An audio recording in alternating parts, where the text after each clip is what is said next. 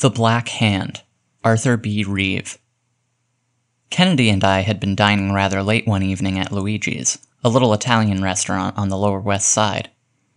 We had known the place well in our student days, and had made a point of visiting it once a month since, in order to keep in practice in the fine art of gracefully handling long shreds of spaghetti. Therefore, we did not think it strange when the proprietor himself stopped a moment at our table to greet us. Glancing furtively around at the other diners, mostly Italians, he suddenly leaned over and whispered to Kennedy. "I've heard of your wonderful detective work, Professor. Could you give a little advice in the case of a friend of mine?" "Surely, Luigi. What is the case?" asked Craig, leaning back in his chair. Luigi glanced around again apprehensively and lowered his voice. "Not so loud, sir. When you pay your check, go out, walk around Washington Square, and come in at the private entrance. I'll be waiting in the hall. My friend is dining privately upstairs." We lingered a while over our Chianti, then quietly paid the check and departed.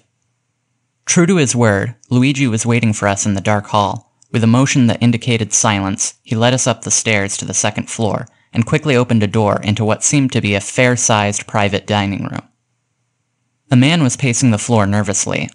On a table was some food, untouched. As the door opened, I thought he started as if in fear, and I am sure his dark face blanched, if only for an instant.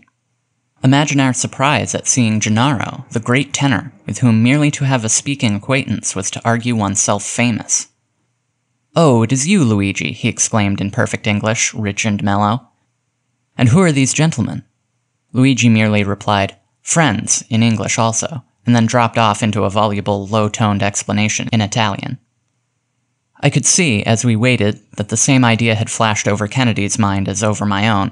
It was now 3 or 4 days since the papers had reported the strange kidnapping of Gennaro's 5-year-old daughter Adelina, his only child, and the sending of a demand for $10,000 ransom, signed, as usual, with the mystic Black Hand, a name to conjure with in blackmail and extortion. As Signor Gennaro advanced toward us, after his short talk with Luigi, almost before the introductions were over, Kennedy anticipated him by saying, "I understand, Signor. Before you ask me, I have read all about it in the papers. You want someone to help you catch the criminals who are holding your little girl." "No, no," exclaimed Gennaro excitedly. "Not that. I want to get my daughter first. After that, catch them if you can. Yes, I should like to have someone do it. But read this first and tell me what you think of it. How should I act to get my little Adelina back without harming a hair of her head?" The famous singer drew from a capacious pocketbook a dirty, crumpled letter, scrawled on cheap paper. Kennedy translated it quickly. It read, "Honorable Sir, your daughter is in safe hands. But, by the saints, if you give this letter to the police as you did the other, not only she, but your family also, someone near to you, will suffer. We will not fail as we did Wednesday. If you want your daughter back, go yourself, alone, and without telling a soul, to Enrico Albano's Saturday night at the 12th hour. You must provide yourself with $10,000 in bills, hidden in Saturday's Il Progresso Italiano. In the back room, you'll see a man sitting alone at a table. He will have a red flower on his coat. You are to say, 'A fine opera is I Pagliacci.' If he answers, not without Gennaro, lay the newspaper down on the table. He will pick it up, leaving his own, the Bollettino. On the 3rd page you'll find written the place where your daughter has been left, waiting for you. Go immediately and get her. But by the God, if you have so much as the shadow of the police near Enrico's, your daughter will be sent to you in a box that night. Do not fear to come. We pledge our word to deal fairly if you deal fairly. This is a last warning. Lest you shall forget, we will show one other sign of our power tomorrow. La mano nera." The end of this letter was decorated with a skull and crossbones, a rough drawing of a dagger thrust through a bleeding heart, a coffin, and under all, a huge black hand. There was no doubt about the type of letter. It was such as have of late years become increasingly common in all our large cities. "You have not showed this to the police, I presume?" asked Kennedy. "Naturally not. Are you going Saturday night?" "I am afraid to go and afraid to stay away," was the reply. And the voice of the $50,000 a season tenor was as human as that of a $5 a week father, for at bottom all men, high or low, are one. "We'll not fail as we did Wednesday," reread Craig. "What does that mean?" Gennaro fumbled in his pocketbook again, and at last drew forth a typewritten letter bearing the letterhead of the Leslie Laboratories Incorporated. "After I received the first threat," explained Gennaro, "my wife and I went from our apartments at the hotel to her father's, the banker Cesare. You know, who lives on 5th Avenue? I gave the letter to the Italian squad of the police. The next morning, my father-in-law's butler noticed something peculiar about the milk. He barely touched some of it to his tongue, and he has been violently ill ever since. I at once sent the milk to the laboratory of my friend Dr. Leslie to have it analyzed. This letter shows what the household escaped." "My dear Gennaro," read Kennedy, "the milk submitted to us for examination on the 10th instant has been carefully analyzed, and I beg to hand you herewith the result. Specific gravity 1.036 at 15 degrees centigrade. Water 84.60%. Casein 3.49%. Albumin 0.56%. Globulin 1.32%. Lactose 5.08%. Ash 0.72%. Fat 3.42%. Ricinus 1.19%. Ricinus is a new and little-known poison derived from the shell of the castor oil bean. Professor Ehrlich states that 1 gram of the pure poison will kill 1,500,000 guinea pigs. Ricinus was lately isolated by Professor Robert of Rostock, but is seldom found except in an impure state, though still very deadly. It surpasses strychnine, prussic acid, and other commonly known drugs. I congratulate you and yours on escaping, and shall of course respect your wishes absolutely regarding keeping secret this attempt on your life. Believe me. Very sincerely yours, C. W. Leslie." As Kennedy handed the letter back, he remarked significantly, "I can see very readily why you don't care to have the police figure in your case. It has got quite beyond ordinary police methods." "And tomorrow, too, they are going to give another sign of their power," groaned Gennaro, sinking into the chair before his untasted food. "You say you've left your hotel?" inquired Kennedy. "Yes, my wife insisted that we would be more safely guarded at the residence of her father, the banker, but we are afraid even there since the poison attempt. So I've come here, secretly to Luigi, my old friend Luigi, who is preparing food for us, and in a few minutes one of Cesare's automobiles will be here, and I will take the food up to her, sparing no expense of trouble. She is heartbroken. It will kill her, Professor Kennedy, if anything happens to our little Adelina." "Ah, sir, I am not poor myself. A month's salary at the Opera House, that is what they ask of me. Gladly would I give it, $10,000, all, if they asked it, of my contract with Signor Castellini, the director.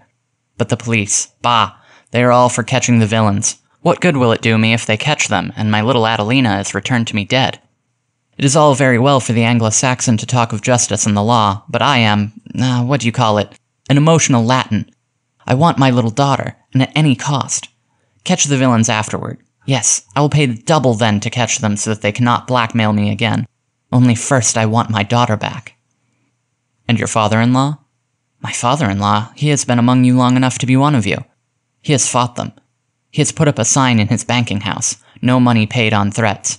But I say it is foolish. I do not know America as well as he, but I know this. The police never succeed. The ransom is paid without their knowledge, and they very often take the credit. I say, pay first, then I will swear a righteous vendetta. I will bring the dogs to justice with the money yet on them. Only show me how. Show me how." "First of all," replied Kennedy, "I want you to answer one question, truthfully, without reservation, as to a friend. I am your friend, believe me. Is there any person, a relative or acquaintance of yourself or your wife or your father-in-law, whom you even have reason to suspect of being capable of extorting money from you in this way? I needn't say that this is the experience of the district attorney's office in the large majority of cases of this so-called Black Hand." "No," replied the tenor without hesitation. "I know that, and I have thought about it. No, I can think of no one. I know you Americans often speak of the Black Hand as a myth coined originally by a newspaper writer. Perhaps it has no organization. But, Professor Kennedy, to me it is no myth. What if the real Black Hand is any gang of criminals who choose to use that convenient name to extort money? Is it the less real? My daughter is gone." "Exactly," agreed Kennedy. "It is not a theory that confronts you. It is a hard, cold fact. I understand that perfectly. What is the address of this Albano's?" Luigi mentioned a number on Mulberry Street, and Kennedy made a note of it.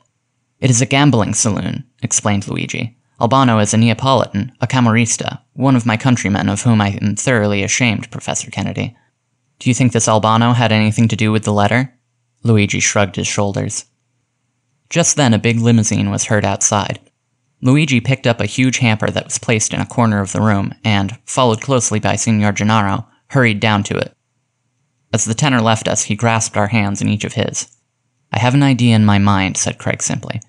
"I will try to think it out in detail tonight. Where can I find you tomorrow?"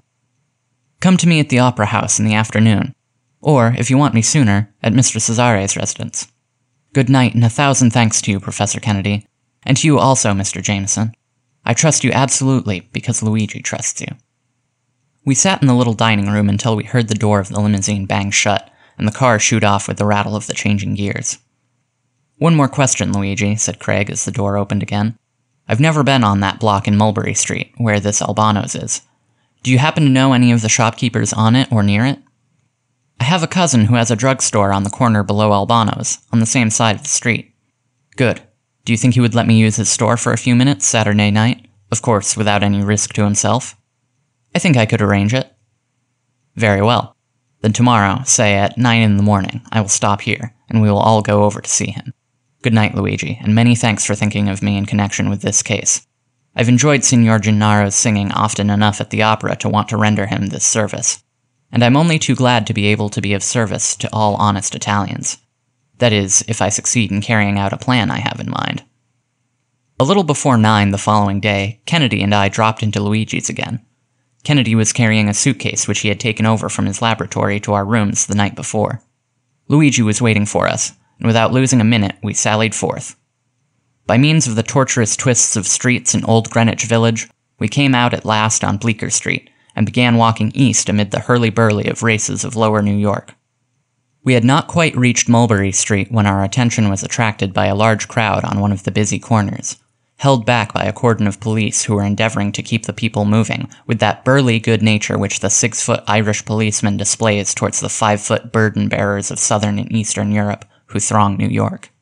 Apparently, we saw, as we edged up into the front of the crowd, here was a building whose whole front had literally been torn off and wrecked. The thick plate glass of the windows was smashed to a mass of greenish splinters on the sidewalk, while the windows of the upper floors, and for several houses down the block in either street, were likewise broken. Some thick iron bars which had formerly protected the windows were now bent and twisted. A huge hole yawned in the floor inside the doorway, and peering in, we could see the desk and chairs, a tangled mass of kindling. "What's the matter?" I inquired of an officer near me, displaying my reporter's fireline badge. More for its moral effect than in the hope of getting any real information in these days of enforced silence towards the press. "Black Hand bomb," was the laconic reply. "Phew," I whistled. "Anyone hurt?" "They don't usually kill anyone, do they?" asked the officer by way of reply to test my acquaintance with such things. "No," I admitted. "They destroy more property than lives, but did they get anyone this time? This must have been a thoroughly overloaded bomb, I should judge by the looks of things." "Came pretty close to it. The bank hadn't any more than opened when bang went this gas pipe and dynamite thing. Crowd collected before the smoke had fairly cleared. Man who owns the bank was hurt, but not badly. Now come, beat it down to headquarters if you want to find out any more. You'll find it printed on the pink slips, the squeal book by this tune. Against the rules for me to talk," he added with a good-natured grin, then to the crowd. "Go on now, you're blocking traffic. Keep moving." I turned to Craig and Luigi. Their eyes were riveted on the big gilt sign, half broken, and all askew overhead. It read, "Ciro de Cesare & Co. Bankers, New York, Genoa, Naples, Rome, Palermo." "This is the reminder so that Gennaro and his father-in-law will not forget," I gasped. "Yes," added Craig, pulling us away. "And Cesare himself is wounded, too. Perhaps that was for putting up the notice refusing to pay. Perhaps not.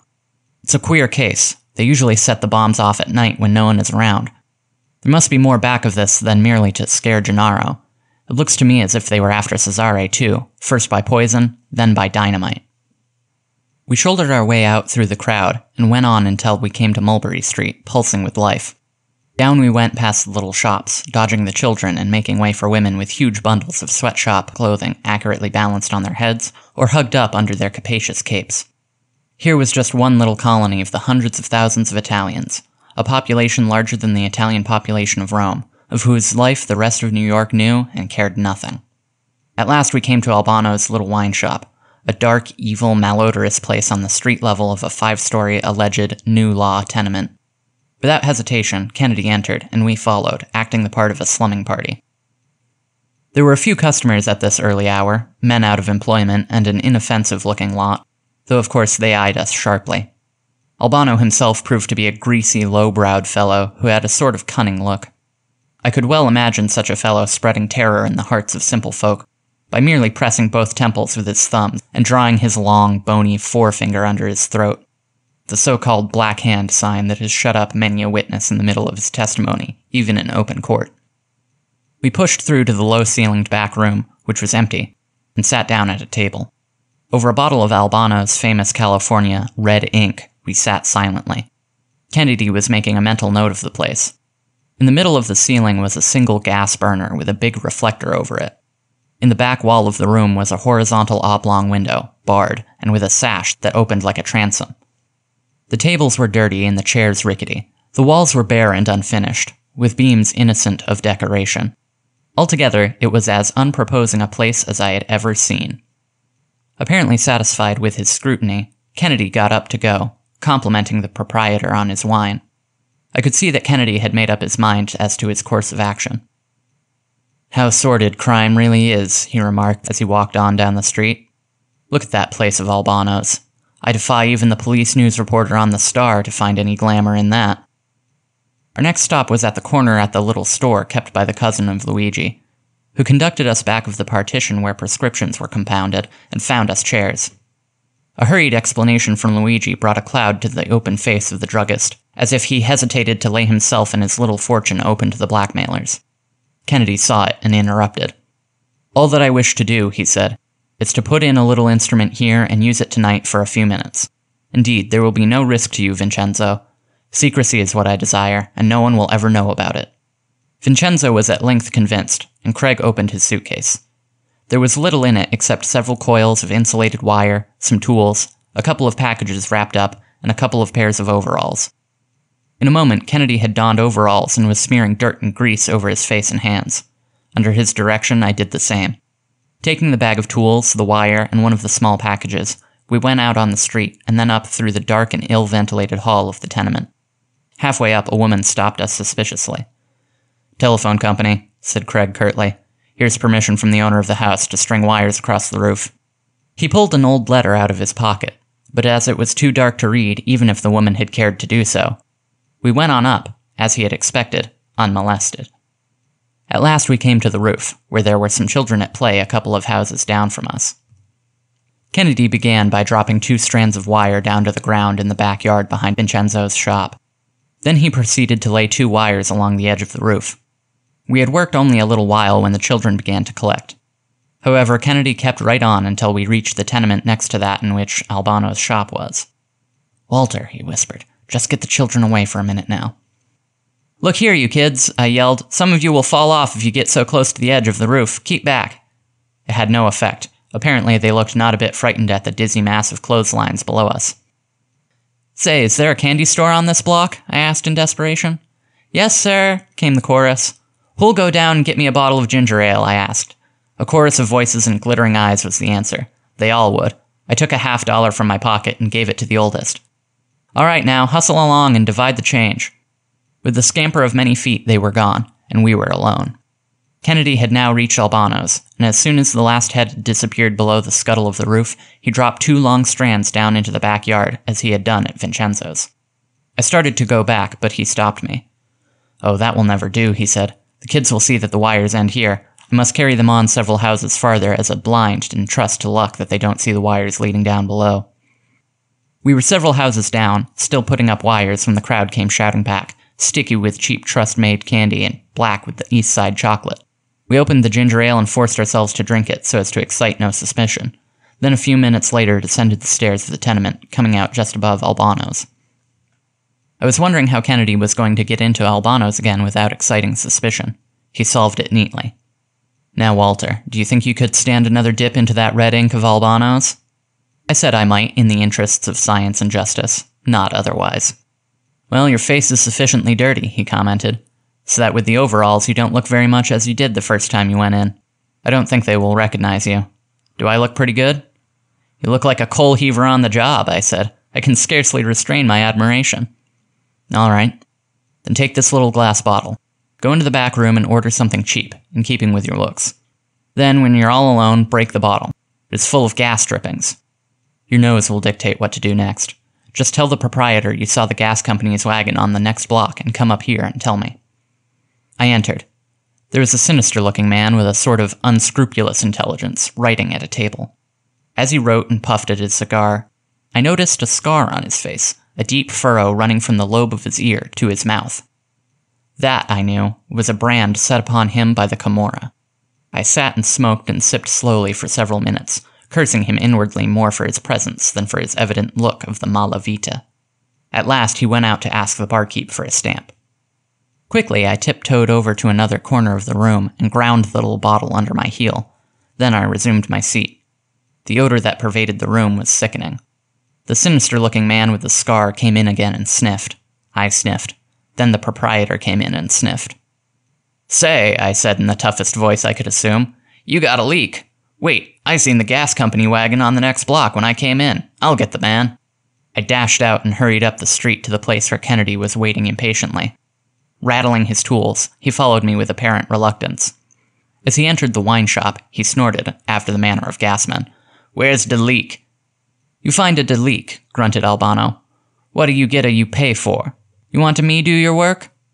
"Well, half a dozen of you wops get out of here, that's all. Do yous all wanter be blown ter pieces, dem pipes and cigarettes? Clear out," growled Kennedy. They retreated precipitately, and Craig hastily opened his bag of tools. "Quick, Walter, shut the door and hold it," exclaimed Craig, working rapidly. He unwrapped a little package and took out a round, flat disc-like thing of black vulcanized rubber. Jumping up on a table, he fixed it to the top of the reflector over the gas jet. "Can you see that from the floor, Walter?" he asked under his breath. "No," I replied, "not even when I know it's there." Then he attached a couple of wires to it and led them across the ceiling toward the window, concealing them carefully by sticking them in the shadow of a beam. At the window, he quickly attached the wires to the two that were dangling down from the roof, and shoved them around out of sight. "We'll have to trust that no one sees them," he said. "That's the best I can do at such short notice. I never saw a room so bare as this, anyway. There isn't another place I could put that thing without its being seen." We gathered up the broken glass of the gas drippings bottle, and I opened the door. "It's all right now," said Craig, sauntering out before the bar. "Only the next time you has anything to matter, call the company up. I ain't supposed to do this without orders, see?"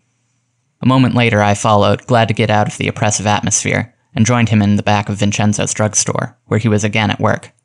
As there was no back window there, it was quite a job to do to lead the wires around the outside from the backyard, and in at a side window. It was at last done, however, without exciting suspicion, and Kennedy attached them to an oblong box of weathered oak and a pair of specially constructed dry batteries. "Now," said Craig as we washed off the stains of work and stowed the overalls back in the suitcase, "that is done to my satisfaction. I can tell Gennaro to go ahead safely now and meet the Black Handers." From Vincenzo's we walked over towards Center Street, where Kennedy and I left Luigi to return to his restaurant, with instructions to be at Vincenzo's at 11:30 that night. We turned into the new police headquarters and went down the long corridor to the Italian bureau. Kennedy sent in his card to Lieutenant Giuseppe in charge, and we were quickly admitted.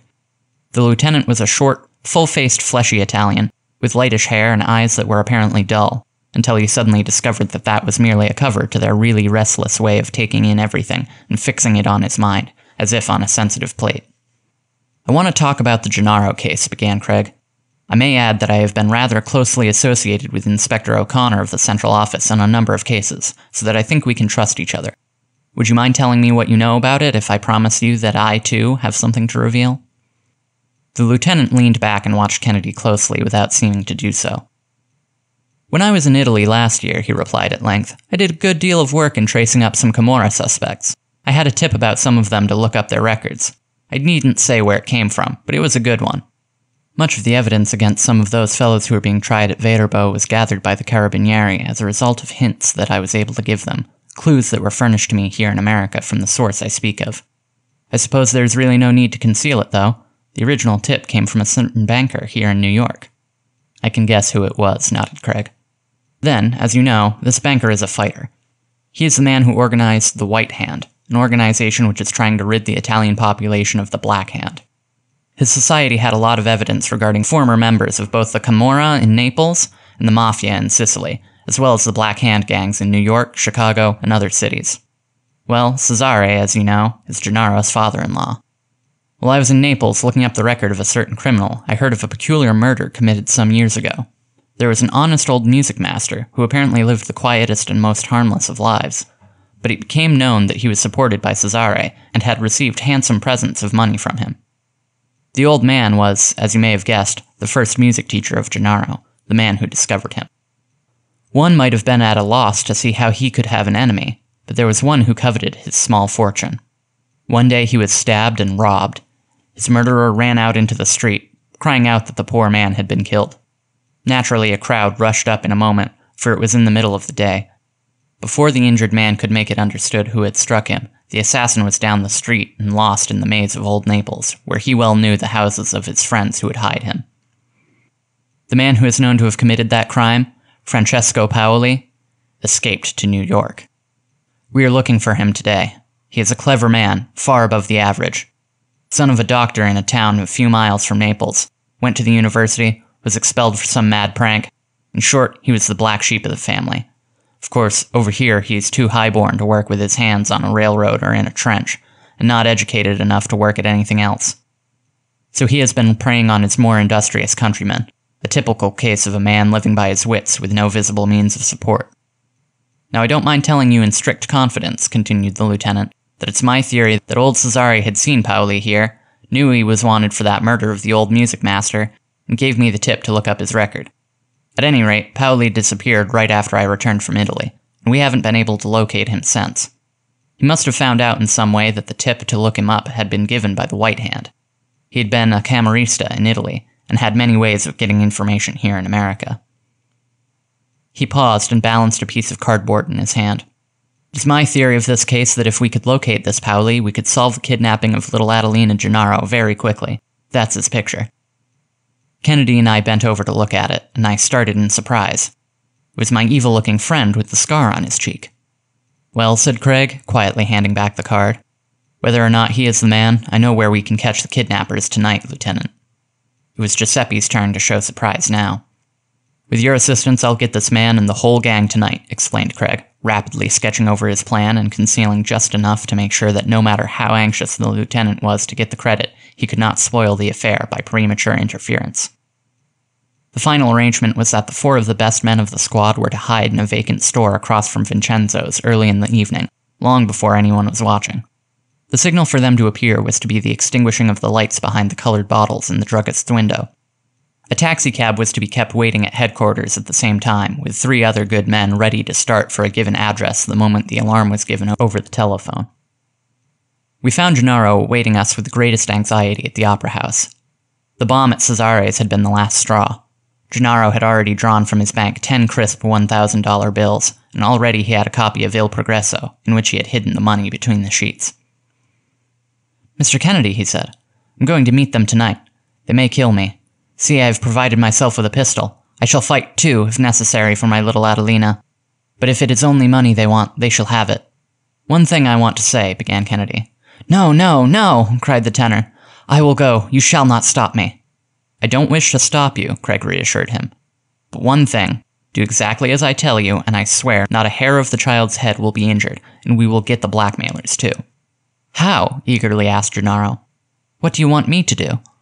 All I want you to do is to go to Albano's at the appointed time. Sit down in the back room. Get into conversation with them, and above all, Signor, as soon as you get the copy of the Bollettino, turn to the 3rd page. Pretend not to be able to read the address. Ask the man to read it. Then repeat it after him. Pretend to be overjoyed. Offer to set up wine for the whole crowd. Just a few minutes, that is all I ask, and I will guarantee that you will be the happiest man in New York tomorrow. Gennaro's eyes filled with tears as he grasped Kennedy's hand. That is better than having the whole police force back of me, he said. I shall never forget, never forget. As we went out, Kennedy remarked, You can't blame them for keeping their troubles to themselves. Here we send a police officer over to Italy to look up the records of some of the worst suspects. He loses his life. Another takes his place. Then, after he gets back, he is set to work on the mere clerical routine of translating them. One of his associates is reduced in rank, and so what does it all come to? Hundreds of records have become useless because the 3 years within which the criminals could be deported have elapsed with nothing done. Intelligent, isn't it? I believe it has been established that all but about 50 or 700 known Italian suspects are still at large, mostly in this city, and the rest of the Italian population is guarded from them by a squad of police in number, scarcely 1/30th of the number of known criminals. No, it's our fault if the Black Hand thrives. We had been standing on the corner of Broadway, waiting for a car. Now, Walter, don't forget, meet me at the Bleecker Street station of the subway at 11:30. I'm off to the university. I have some very important experiments with phosphorescent salts that I want to finish today. What has that to do with the case? I asked, mystified. Nothing, replied Craig. I didn't say it had. At 11:30, don't forget.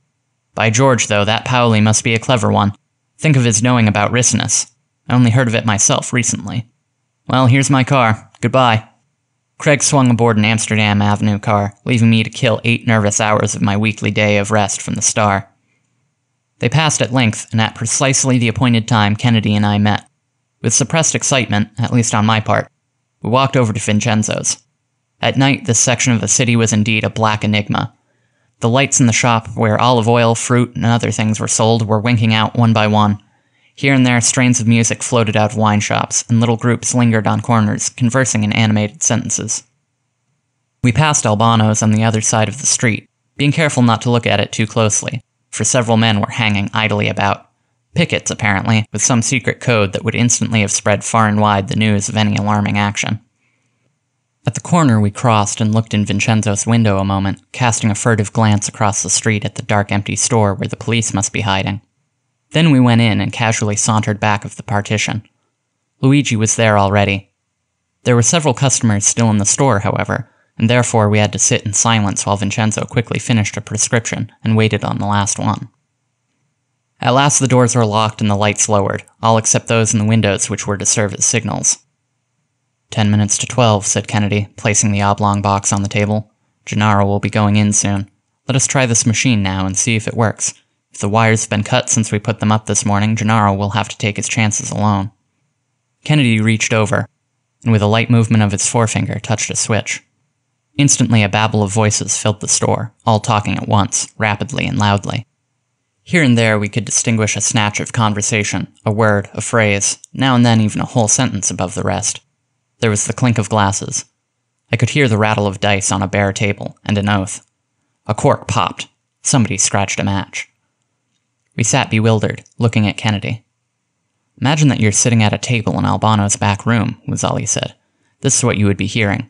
This is my electric ear. In other words, the dictograph. Used, I am told, by the Secret Service of the United States. Wait, in a moment you will hear Gennaro come in. Luigi and Vincenzo, translate what you hear. My knowledge of Italian is pretty rusty. Can they hear us? Whispered Luigi, in an awestruck whisper. Craig laughed. No, not yet. But I have only to touch this other switch, and I could produce an effect in that room that would rival the famous writing on Belshazzar's wall. Only it would be a voice from the wall, instead of writing. They seem to be waiting for someone, said Vincenzo. I heard somebody say, he will be here in a few minutes. Now get out. The babble of voices seemed to calm down as men withdrew from the room. Only 1 or 2 were left. One of them says the child is all right. She's been left in the backyard, translated Luigi. What yard, did he say? Asked Kennedy. No, they just speak of it as the yard. Jameson, go outside in the store to the telephone booth and call up headquarters. Ask them if the automobile is ready, with the men in it. I rang up, and after a moment the police central answered that everything was right. Then tell central to hold the line clear. We mustn't lose a moment. Jameson, you stay in the booth. Vincenzo, you pretend to be working around your window, but not in such a way as to attract attention, for they have men watching the street very carefully. What is it, Luigi? Gennaro is coming. I just heard one of them say, here he comes. Even from the booth, I could hear the dictograph repeating the conversation in the dingy little back room of Albano's down the street. He's ordering a bottle of red wine, murmured Luigi, dancing up and down with excitement. Vincenzo was so nervous that he knocked a bottle down in the window, and I believe that my heartbeats were almost audible over the telephone which I was holding, for the police operator called me down for asking so many times if all was ready. "There it is, the signal," cried Craig. "A fine opera is I Pagliacci. Now listen for the answer." A moment elapsed then. "Not without Gennaro," came a gruff voice in Italian from the dictograph. A silence ensued. It was tense. Wait, said a voice which I recognized instantly as Gennaro's. "I cannot read this. What is this, 23.5 Prince Street?" "No, 33.5. She's been left in the backyard." "Jameson," called Craig, "tell them to drive straight to 33.5 Prince Street. They will find the girl in the backyard. Quick, before the Black Handers have a chance to go back on their word." I fairly shouted my orders to the policeman. "They're off," came back the answer, and I hung up the receiver. "What was that?" Craig was asking of Luigi. "I didn't catch it. What did they say?" "That other voice said to Gennaro, 'Sit down while I count this.'" "Shh, he's talking again." "If it is a penny less than 10,000, or I find a mark on the bills, I'll call to Enrico, and your daughter will be spirited away again," translated Luigi. "Now Gennaro is talking," said Craig. "Good, he's gaining time. He is a trump. I can distinguish that all right. He's asking the gruff-voiced fellow if he will have another bottle of wine. He says he will. Good. They must be at Prince Street now. We'll give them a few minutes more, not too much, for word will be back to Albano's like wildfire, and they will get Gennaro after all. Ah, they're drinking again. What was that, Luigi? The money is all right, he says? Now, Vincenzo, out with the lights!" A door banged open across the street, and 4 huge dark figures darted out in the direction of Albano's. With his finger, Kennedy pulled down the other switch and shouted, "Gennaro, this is Kennedy! To the street! Polizia! Polizia!" A scuffle and a cry of surprise followed. A second voice, apparently from the bar, shouted, "Out with the lights! Out with the lights!" Bang went a pistol, and another. The dictograph, which had been all sound a moment before, was as mute as a cigar box. "What's the matter?" I asked Kennedy as he rushed past me. "They've shot out the lights. My receiving instrument is destroyed." "Come on, Jameson. Vincenzo, stay back if you don't want to appear in this." A short figure rushed by me, faster even than I could go. It was the faithful Luigi. In front of Albano's, an exciting fight was going on. Shots were being fired wildly in the darkness, and heads were popping out of tenement windows on all sides. As Kennedy and I flung ourselves into the crowd, we caught a glimpse of Gennaro, with blood streaming from a cut on his shoulder, struggling with a policeman while Luigi vainly was trying to interpose himself between them. A man, held by another policeman, was urging the first officer on. "That's the man," he was crying. "That's the kidnapper. I caught him." In a moment, Kennedy was behind him. "Paoli, you lie. You are the kidnapper. Seize him. He has the money on him. That other is Gennaro himself." The policeman released the tenor, and both of them seized Paoli. The others were beating at the door, which was being frantically barricaded inside. Just then a taxicab came swinging up the street. 3 men jumped out and added their strength to those who were battering down Albano's barricade. Gennaro, with a cry, leaped into the taxicab. Over his shoulder I could see a tangled mass of dark brown curls, and a childish voice lisped, "Why didn't you come for me, Papa? The bad man told me if I waited in the yard you would come for me, but if I cried he said he would shoot me. And I waited and waited." There, Lena. Papa's going to take you straight home to Mother." A crash followed as the door yielded, and the famous Paoli gang was in the hands of the law.